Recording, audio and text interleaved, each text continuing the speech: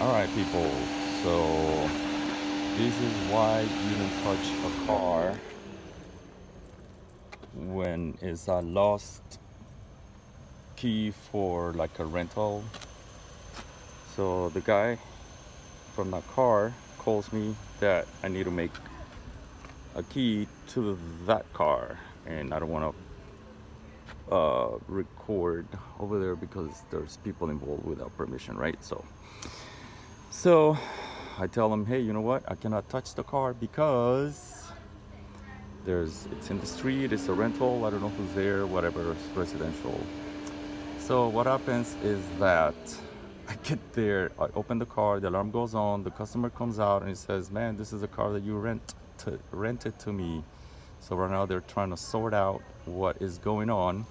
But in the meantime, if I had started without the owner being here or the police being here, I would have been in trouble. So never touch a car when you don't have the owner present.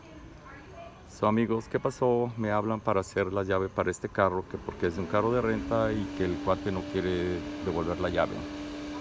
Pero nunca yo toco un carro porque puede pasar un incidente. Vino la policía. Afortunadamente este es el dueño del carro, del rentacarros. Pero yo le dije, yo no toco el carro si no está la policía o tú estás aquí porque es tu carro. Entonces ahorita están tratando de resolver el problema. ¿Por qué? Porque parece que hubo un problema de identificación de los vehículos y el cuate agarró el carro que no era. De cualquier manera, pues nunca toquen un carro de llaves perdidas si el dueño o la policía no está aquí.